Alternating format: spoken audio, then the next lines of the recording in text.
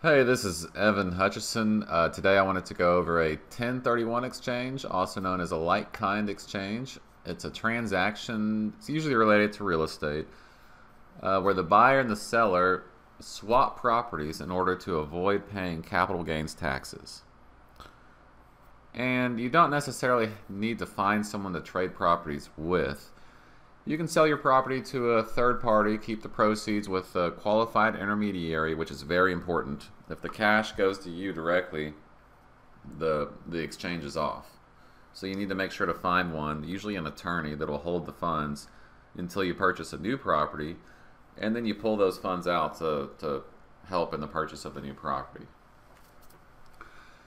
So you can do this with any investment property. So if you have a business and you own a building and you decide to sell the building to try to find a new building, you can do it with the sell and the purchase of the sell of the old building and the purchase of the new building. If you rent property to somebody, if you're a landlord, you can do it with that. You cannot do it with residential real estate where you live. You can't do it if you're developing property. If you buy some land, build a house, and sell it. You could potentially do it if you buy land, build a house, and start renting it out for a satisfactory rental term. Then you decide to sell it. You can do it that way, but really it's just for investment property. So most people, when they do this, they want to defer all capital gains, because who wouldn't want to do that? But there are circumstances for partial 1031 exchanges. When you can buy down, so if you purchase a house that was not as expensive as this, or is not as high as the sales price that you sold the original house for, so you sold a house for 800 grand, you purchased a house for 600 grand. That's a buy down. That automatically creates a gain that's recognized immediately, but you can still potentially get a partial deferral. And I'll go over that with you. One thing I want to leave out when I'm going over examples are the closing costs and the depreciation. The depreciation recapture, if you rented the property out and you're recognizing depreciation over the years, that can also be deferred along with your capital gains. The closing costs can be built into some basis as exchange costs, or at least part of a certain amount or certain types of closing costs can. But I'm going to leave that alone, because I don't want to overcomplicate this. I want to go over the basics so that when you're trying to figure out if you want to do this, you can have a solid understanding of what you would need to do to move forward. So this is a basic example, example one, of a full exchange.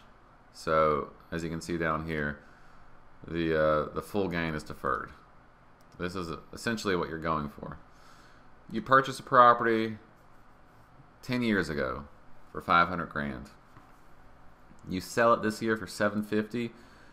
You have a mortgage at the time of the sale of $300,000. Therefore, the cash proceeds of the sale are 750 minus the payoff of the mortgage, which is 450 grand.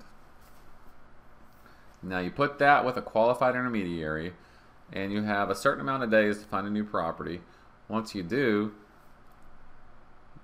you're hoping to find one that is the same price or more than the sales price of the original property. In this case, it's the same price.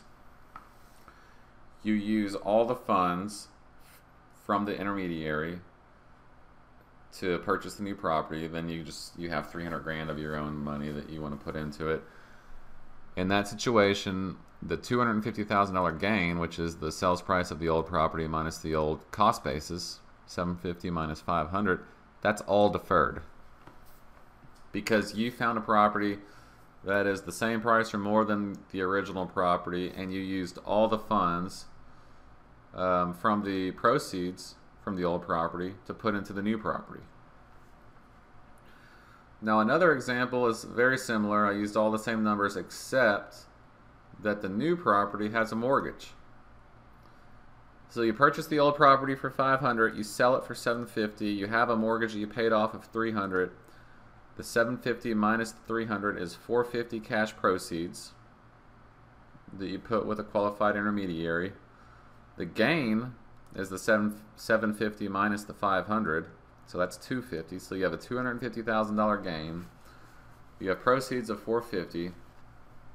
You find a new property with the same purchase price, 750, and it doesn't have to be the same purchase price. It can be more. If it's less, I'll go over that here in a second. But you find a property with 750,000 that costs 750 as well. On this one, you decide to take out a mortgage of 350. Therefore, the cash paid from the intermediary for the new property is only 400 grand. You are keeping $50,000 for yourself. As a result, since you didn't use all of the money, $50,000 is recognized immediately.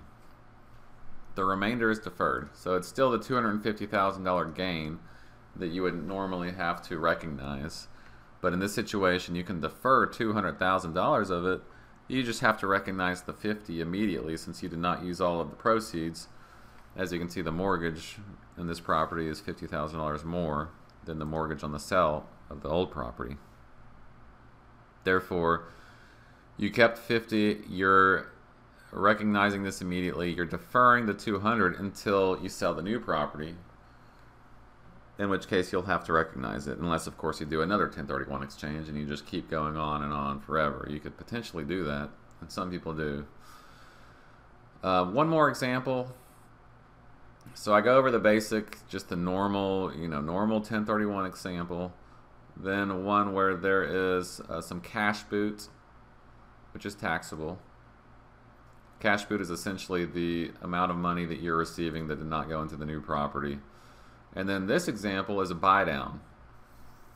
So if you sell a property for $750,000 and you purchase a new property worth $650,000, already right there it's a taxable event. If you go down in value, you have to recognize that no matter what. Even if the mortgage on the new property is lower than the mortgage on the property you sold, like in this situation, you're still receiving $450,000, and all of that money is still going to the new property. That does not matter. Since you purchased down, you have to recognize 100 grand immediately, which is the amount of the buy down, 750 minus the 650. You recognize 100 grand immediately, and then you can defer the rest. You can defer 150 grand in this particular scenario. And it gets pretty complicated. I could do a lot more examples, but I just wanted to give you some basic information for now. Maybe at some point in the future I'll do a little more, some more complex transactions, because I know whenever you're doing anything tax related, it's never as basic as we're showing it to be. But this will at least give you an idea of what you need to do and what you need to look out for in order to either defer the full gain or defer as much as possible with the money that you do have in the properties that you are selling and purchasing. So I hope this helps a bit.